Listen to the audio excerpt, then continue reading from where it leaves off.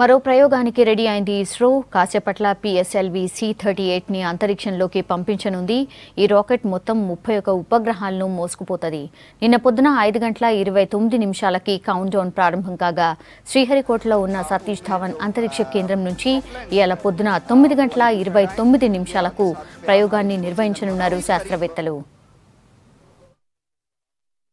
9 से 635 किलोमीटर की 97.94 डिग्री पर झुकी कक्षा में स्थापित किया गया. మొత్తం 31 ఉపగ్రహాల్లో మన దేశానికి చెందిన కార్టోసాట్ 2E ఉపగ్రహం, తమిళనాడు నూరుల్ ఇస్లాం యూనివర్సిటీ విద్యార్థులు తయారు చేసిన ఉపగ్రహంతో పాటు ఫ్రాన్స్, జర్మనీ, ఇటలీ, జపాన్ సహా 14 దేశాలకు చెందిన మరో 29 ఉపగ్రహాలు ఉన్నాయి. కార్టోసాట్ 2E ఉపగ్రహంతో భూ పరిశీలన సామర్థ్యం పెరగబోతోంది. అత్యాధునిక పాంక్రోమాటిక్ మల్టీ స్పెక్టర్ కెమెరాలతోటి మన దేశ భూభాగ ఫోటోలను తీసి పంపనుంది. భూమి మ్యాప్లకు సంబంధించిన అత్యంత స్పష్టమైన ఫోటోలను తీస్తుంది. దీని బరువు మొత్తం 712 కిలోలుంటే మిగిలిన 30 నానో ఉపగ్రహాలు 243 కిలోల బరువున్నాయి. ఈ ఉపగ్రహాలను 505 కిలోమీటర్ల ఎత్తుకు పోయినాక కక్షల పెట్టనున్నారు సైంటిస్టులు. మొత్తం ఈ ప్రయోగానికి 160 కోట్లు ఖర్చు చేస్తోంది ఇస్రో. PSLV-C34 से और कार्टोसैट 2D को 15 जुलाई 2017 को PSLV-C33 से 505 किलोमीटर की ऊंचाई पर पहुंचाया गया. इस समय हम 1 मिनट 20 सेकंड की दूरी पर बहुत ही नजदीक प्रक्षेपण के सारी गतियां अबाध रूप से जारी. మరో ప్రయోగానికి రెడీ అయింది ఇస్రో. కాసేపట్ల PSLV-C38 ని అంతరిక్షంలోకి పంపించబోతోంది. ఈ రాకెట్ మొత్తం 31 ఉపగ్రహాలను మోసుకుపోతుంది. నిన్న పొద్దున 5:29 కౌంట్ డౌన్ స్టార్ట్ అయింది. శ్రీహరికోటలో ఉన్న సతీష్ ధావన్ అంతరిక్ష కేంద్రం నుంచి ఇవాళ పొద్దున 9:29 అంటే ఒక నిమిషంలోనే ఈ ప్రయోగాన్ని నిర్వహించబోతున్నారు శాస్త్రవేత్తలు. Minus 50 seconds. All sequences armed. Minus 45 seconds. Minus 40 seconds. PS2 VHPP opened. Minus 35 seconds. Minus 30 seconds. Real-time programs activated. Minus 25 seconds. PS2 VHPPs are opened. धड़कनों को रोकने वाली घड़ियां. 15 seconds. 10, 9, 8, 7, 6, 5, 4, 3, 2, 1, 0, plus 1, 2, 3, 4. Lift off normal.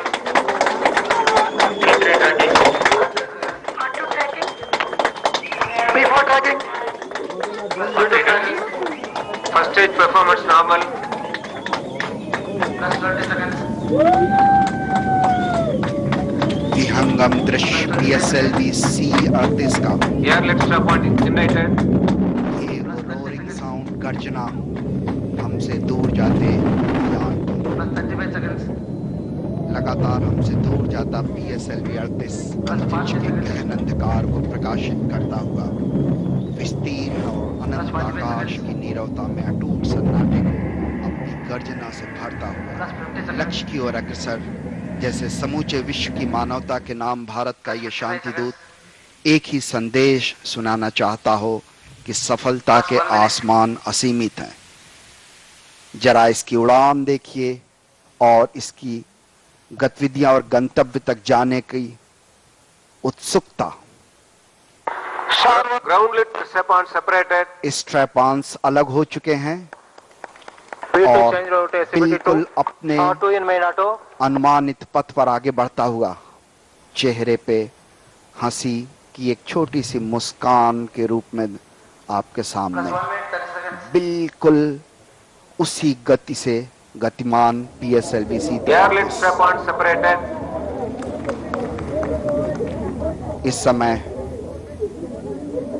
जो स्ट्रैप-ऑन्स ग्राउंड पे lit हुए थे, जो एयर में लिट हुए थे, वो सेपरेट हो चुके हैं करीब करीब. जी हाँ, PS1 प्रथम चरण भी विलगित हो चुका है यान से और द्वितीय चरण plus 2 minutes. 108.9 सेकंड के बाद में प्रज्वलित होते हुए अपने पथ पर आगे बढ़ता हुआ। Second stage performance normal. जो ग्राफ आप अपने स्क्रीन पर देख पा रहे हैं टाइम वर्सेस रिलेटिव वेलोसिटी का, उसमें हॉरिजॉन्टल एक्सिस एक्स एक्सिस पे टाइम और वर्टिकल एक्सिस वाई एक्सिस पे रिलेटिव वेलोसिटी है।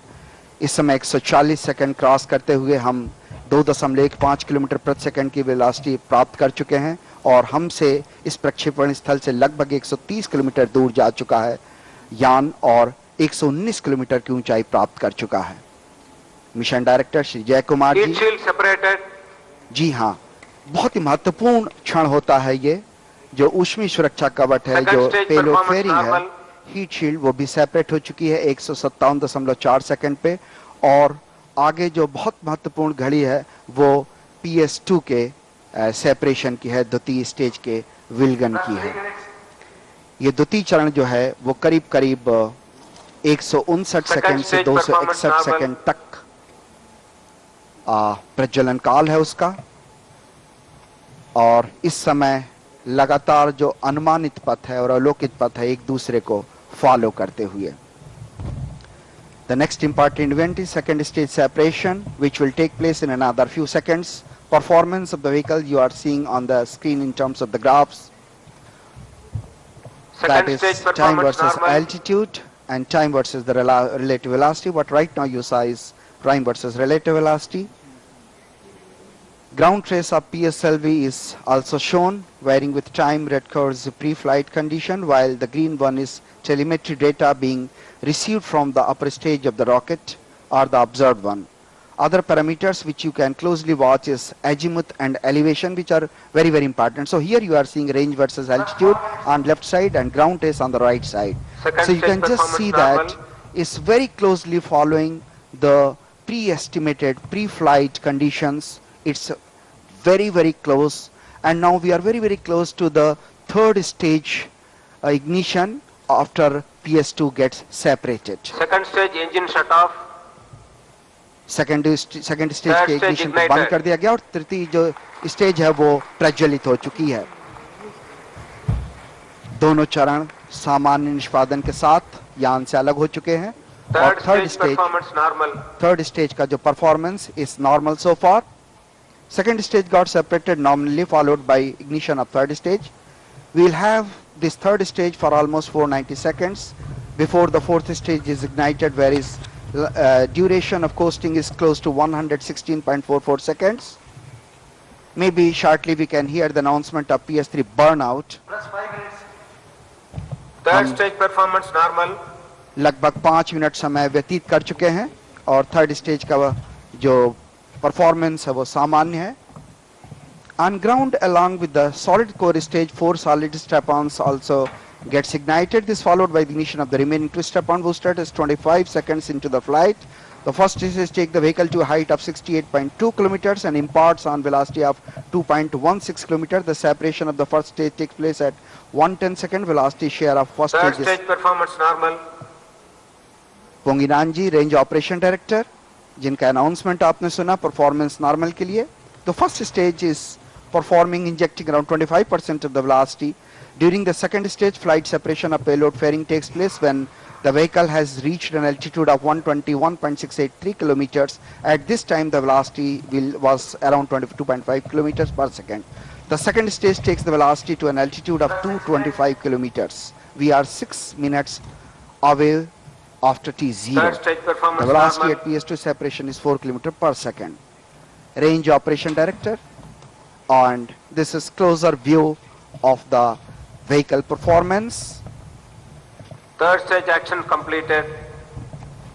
The third stage action completed. Coasting phase commenced.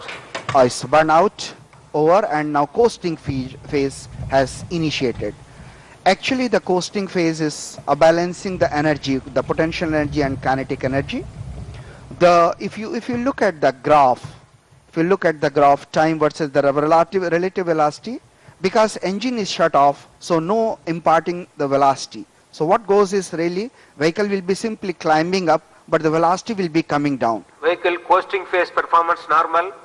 So the coasting phase is normal. ये वो निशक्ति काल होता है जहां पे निष्पादन अभी तक नॉर्मल है। इस समय जो तृतीय चरण है उसके इंजन को दहन को बंद कर दिया जाता है और चौथा चरण उसका जो प्रज्वलन है वो अभी शुरू नहीं किया गया है। The PS2 separation at that time the velocity was 4 km per second और इस समय तक 53% of the total velocity दे दिया जाता है। Coasting is very normal। एक उद्घोषणा Coasting phase performance normal।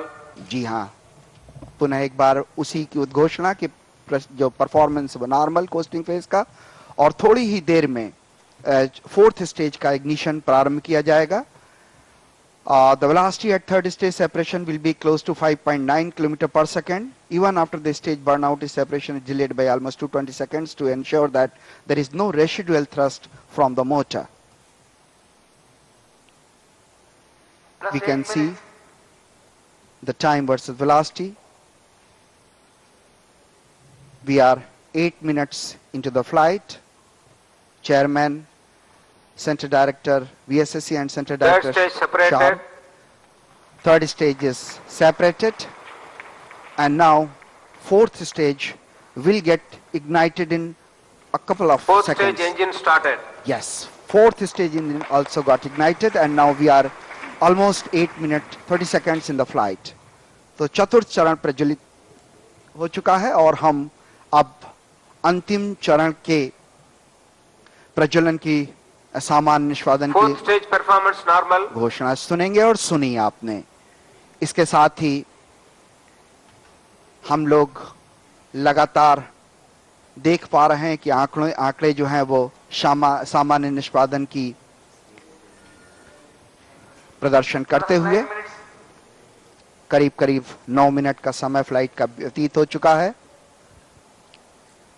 इस चतुर्थ चरण में जो लिक्विड स्टेज है उसमें करीब करीब 2.5 टन्स ऑफ प्रोपेलेंट भरा हुआ होता है। Fourth stage performance normal. 44.4 metre ऊंचे 320 टन भारी रॉकेट का ये 40वीं फ्लाइट है जिसे PSLV-38 का नाम दिया गया, जिसमें कुल 31 उपग्रह प्रक्षेपित किए जाने हैं। ये MCC के अंदर का दृश्य जहां पे विभिन्न स्क्रीन्स पे अलग अलग आंकड़े प्रदर्शित किए जाते हैं। In fact, we require very high orbit inclination of 97.44 degree for cartosat, so the satellite will be maneuvering to get this desired inclination. In fact, if you just look at it, various co-passengers to prefer the same inclination, so there is no big issue in injecting these many satellites into the same orbit. Range Operation Director just now announced the performance of fourth stage to be normal. Shri Ponginanji.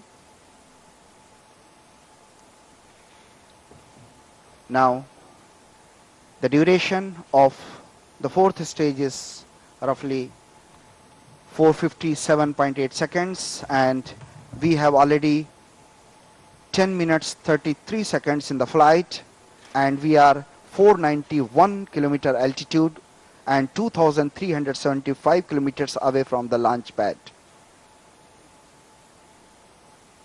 The performance is very satisfactory. All the customers will be watching this mission very, very closely because from various countries, fourth stage performance normal. The performance is normal. I will just request our camera team to show the foreign delegates because they are very eagerly waiting for this performance to be very satisfactory and normal so that they can be injected into the final orbit, what they desire. अभीक्षित कक्षा की ऊंचाई, inclination, ये सभी जरूरी होते हैं जब एक अभियान सफल माना जाता है।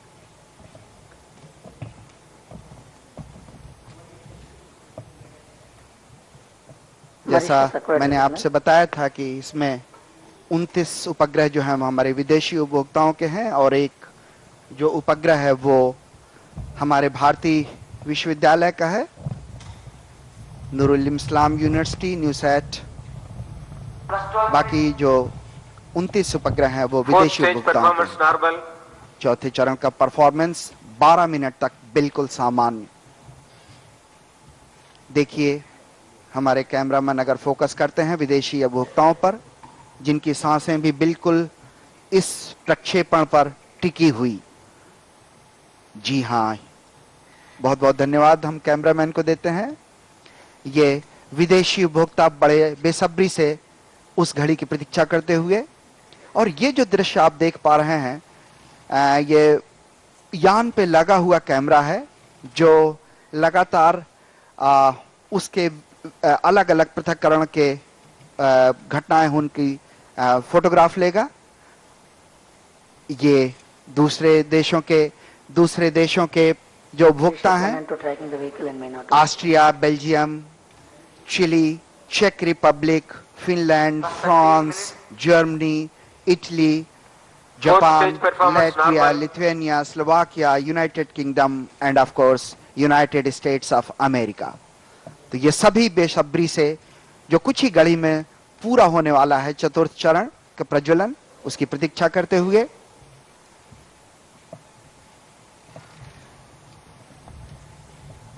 One of the aspect of launch clearance procedure is a space object proximity analysis, wherein analysis is done, we assess the collision risk between the already existing space object vis-a-vis the upper stage of the launch vehicle and the Cartosat 2E satellite once it reaches the orbit. Such potential collisions during the mission is avoided by adjusting the time of launch within the specified launch window. Space object proximity analysis is carried out as a standard practice for all launches from Sriharikota. There is no such concern for this mission. That's 14 minutes. This is very closer view of various Fourth senior stage performance center normal. directors. Performance is normal as range operation director has just now announced, and we are very closer. We are close to 3,730 kilometers away from the launch pad, as you are observing in the screen, and we are following exactly the pre-estimated flight path. The observed flight is exactly the same, and we are very close to the fourth stage completion, ignition completion, which will take place shortly. Yes, we have climbed up to 510 kilometers, and any moment now the separation will be announced. We are waiting for that. 893.5 seconds have already elapsed in the flight. 15 minutes. 15 minutes the time. Relative velocity which we got is 7.4 km per second, and altitude 510 km. Fourth stage performance normal. अभी तक सामान्य निष्पादन चतुर्थ चरण का, और इस चौथे चरण के प्रज्वलन के बाद कुछ ही क्षणों में कार्टोसैट 2E का सेपरेशन कर दिया जाएगा। हम उस घड़ी की प्रतीक्षा में बहुत ही क्लोज, बहुत ही नजदीक, करीब करीब 935 सेकंड बीत चुके हैं, और 7 दशमलव करीब करीब 586 किलोमीटर प्रति सेकंड की वेलोसिटी वेगमान प्राप्त कर चुके हैं। यहाँ पे आप देख सकेंगे कि हम कितनी नजदीकी आंकड़े प्राप्त कर चुके हैं। इंक्लिनेशन ऑर्बिट का 97.43 degree, Fourth stage engine shut off. और चौथा चरण का जो इंजन है वो बंद कर दिया गया है। सारे आंकड़े, अभीष्ट आंकड़े प्राप्त किए जा चुके हैं। ऊंचाई एपोजी और पेरिजी के बीच में बहुत ही नजदीक ऑलमोस्ट सेम 506.8 किलोमीटर की, और जैसा मैं देख पा रहा हूं कि इंक्लिनेशन 97.44 डिग्री, और अब किसी भी क्षण हम बहुत ही नजदीक हैं जब कार्टर 2E का सेपरेशन कर दिया जाएगा, वो करीब करीब 40 सेकंड के बाद कट ऑफ इंजन के, और अब किसी भी क्षण इसकी उद्घोषणा आप सुन सकते हैं। Very shortly we'll be seeing the Carter 2E separation. Cartosat separated. 1000 क्षणों के बाद ये घड़ी आई जब कार्टर 2E को यान से अलग कर दिया गया, और कुछ ही क्षणों में न्यूसैट जो भारतीय विद्युत वो भी सेपरेट हो चुका है 10 सेकंड के बाद, और अगले 10 क्षणों में सीई सैट separated. वो भी अलग हो गया। इसके बाद कुछ उपग्रह जो हैं, कुल 7 उपग्रह आप मॉरिशस से उनकी विजिबिलिटी बनी रहेगी। और ये जो आप देख रहे हैं ये यान में लगे हुए कैमरे से प्राप्त सेपरेशन के कुछ क्षण हैं जो बड़ा महसूस करते हैं जैसे आप यान में बैठे हों और आप स्टेपांस और फर्स्ट स्टेज सेकंड स्टेज को यान से अलग होते हुए देख पा रहे हों। ये वो बहुत ही एक तरह से कह सकते हैं यान की सेल्फी है, जैसे हमारे सैक के डायरेक्टर ने एक बार घोषणा की थी कि यान में लगा हुआ कैमरा अपनी सेल्फी लेता रहता है, तो ये वो सेल्फी थी जो यान में लगे हुए कैमरे ने भेजी। और आप देख पा रहे हैं कि उतनी ऊंचाई से जब व्यू अलग होते हैं तो कैसा दृश्य होता है, कैसे क्षण होते हैं, कैसा हम पहले केवल अनुमान लगा सकते थे, लेकिन अब हम स्क्रीन पे बाकायदा देख सकते हैं कि उस ऊंचाई से अलग हुए जो स्टेजेस हैं, चरण हैं, वो कैसे दिखाई पड़ते होते हैं।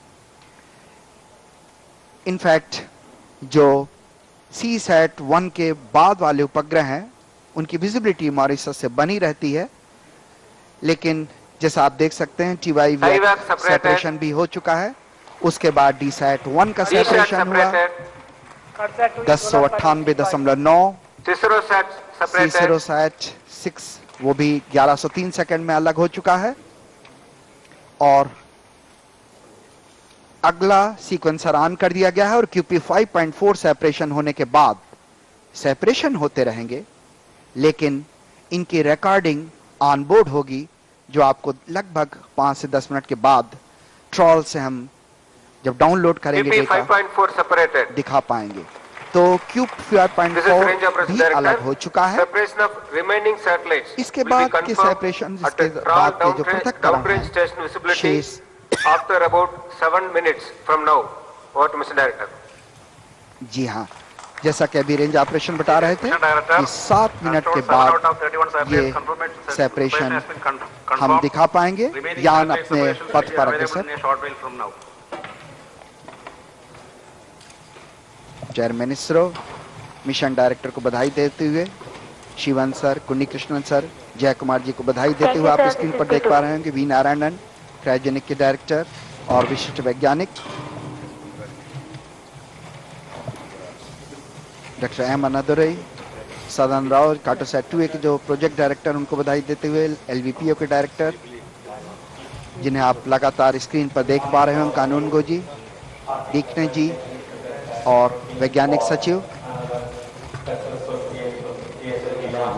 Now we just put the CartoSat-2 series and the satellites into orbit. Now I request Director VSSE to say a few words on this occasion. Making history is way of life in Isro.